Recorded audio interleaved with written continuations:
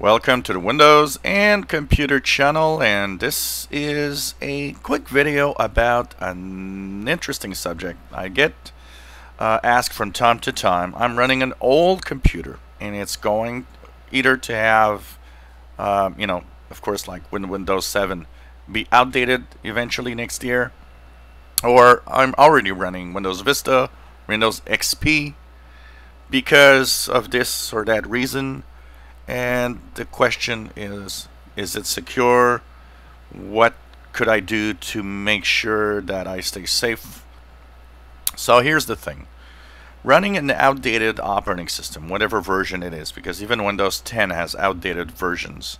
If you're on the Fall Creators Update or before, you are an outdated version of Windows 10. There are always risks, but the risks depend on what you do. And here's the thing. First of all, the risks for an operating system that is outdated are online. If you go on the internet with it, that's where problems can arise. And they can be really bad because as the operating system isn't supported and ages, more and more security flaws are discovered. And more you have an easy target if you actually use it on the internet, because the security flaws a lot of them can be easily exploited just by being online and visiting a website, for example, that would have malicious code in it. So it's as easy as just visiting a page on the internet. It could be even worse, but firewalls on our routers often protect us from a lot of the problems that could be there.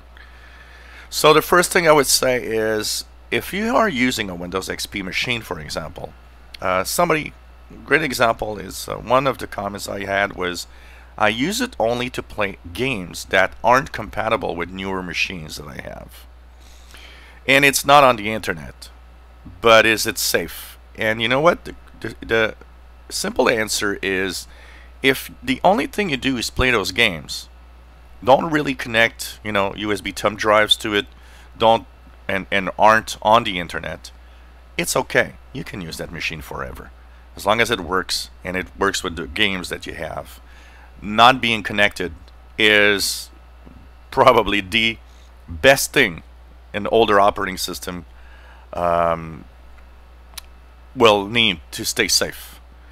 So if you disconnect from the internet a machine that is using an older operating system, you're okay.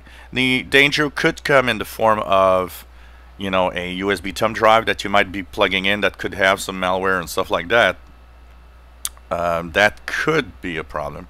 But if you restrain yourself, you just use the software on it, maybe I've seen this in businesses sometimes. It's just controlling a machine, for example. Well, if you're not connected to the web, you're pretty safe.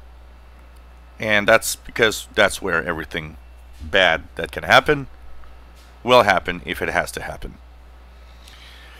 The other question I get all the time is, well, if I continue using an operating system that's outdated and am connected to the internet, is there some ways that I can really be careful?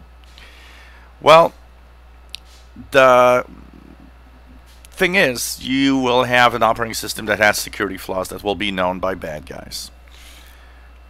You might, well, as time will go by, you'll be more and more vulnerable to attacks, because more and more flaws will be open or be in your operating system. You can mitigate that by using the latest browsers as long as they are supported. For example, when Windows 7 is going to be, the end of support is going to happen in January, Google Chrome will probably continue existing in its latest versions for a little while after that. That means if you have the latest version of the Chrome browser, you are mitigating the problems because there's some form of security coming from the browser itself that is updated. But still, you are connected to the web, and that is a danger, and that danger will increase over time. So it's not recommended. But if you want to use the operating system offline, it's okay. You can use, you could use an old Windows 95 machine for some reason, and it's not connected to the web or anything. It should be pretty safe.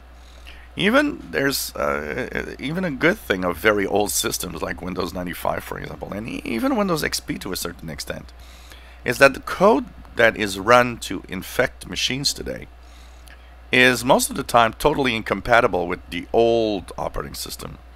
So you might have a virus that could infect Windows 10 or Windows 7 or Windows 8, and that virus can be totally unable to infect Windows XP because the code can't execute in that old system. So there's kind of a good side to that sometimes, especially very, very old systems like Windows 95. There's probably almost no viruses that would be able to infect Windows 95 from the modern age today because they just can't run in there. And so it's delicate situation when you run a operating system that's not supported anymore. But if it's offline and you limit the interactions of connecting, hard drives and USB thumb drives because they could be a vector of infection. But if you're offline, you're pretty safe in general. It's always the question of being online or not. So I hope this answers the question that some of you might have. If you enjoy our videos, please subscribe, give us thumbs up. Thank you for watching.